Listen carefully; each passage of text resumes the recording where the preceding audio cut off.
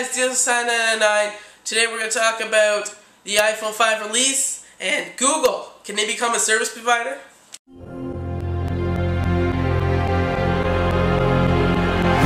Hello guys, DSI999.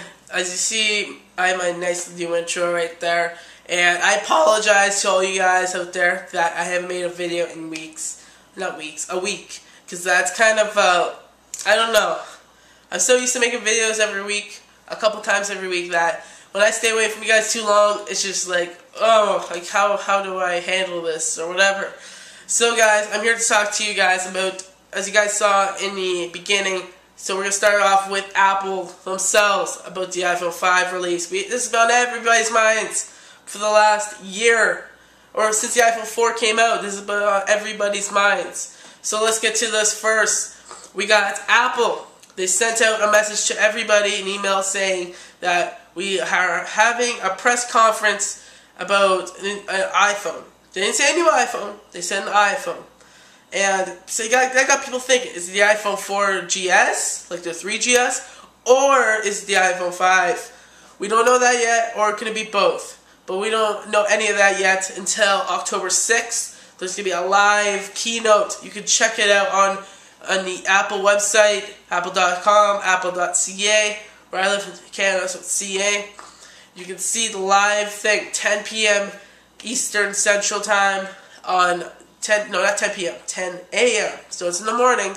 I don't know what day it is, but it's in the morning. That's all I know. Second thing on the agenda, we also got Google becoming a service provider. How did they pull it off? I don't know. But they went from a search engine to a cell phone service provider. This is crazy, okay? Because how's a search engine that was on the web goes to a service provider, a full-blown out service provider? I don't know how they do that or how they will do that.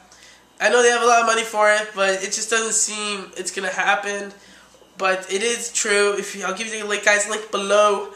There is a search on SlateDroid.com. You can see there is an article there. You guys can read it. And if you guys don't believe me, here's some images right here. Does that look real? And there's an image right here, if that also doesn't look real. So guys, that is all for today's video. It was short, sweet. This is how you guys like it. Change up the videos a little bit, you know what I mean? We're also going to talk about one thing. It's a little preview coming up to the next video. We also got this.